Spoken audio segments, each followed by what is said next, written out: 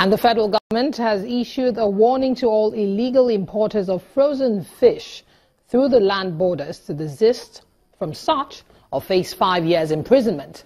The Minister of State for Agriculture, Mr. Heineken Lukwobiri, who gave the warning during a news conference in Abuja, disclosed that the government is setting up a task force to effectively clamp down on smugglers and their products in cold rooms across the country.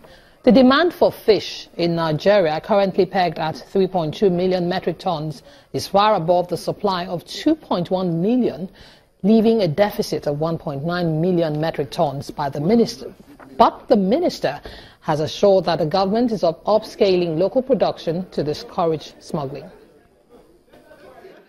We'll go around the different cold rooms. Any cold room that will find this, like what Customs is doing to rice, we will go to the cold rooms where these people have been able to bring. So even if you have been able to beat the security agencies to bring it into the country, we'll locate you up to your own, cold room, and then seal up your cold room, ensure that you pay the 250,000, fine, because laws are meant to be paid, and not for, just for the sake of making laws.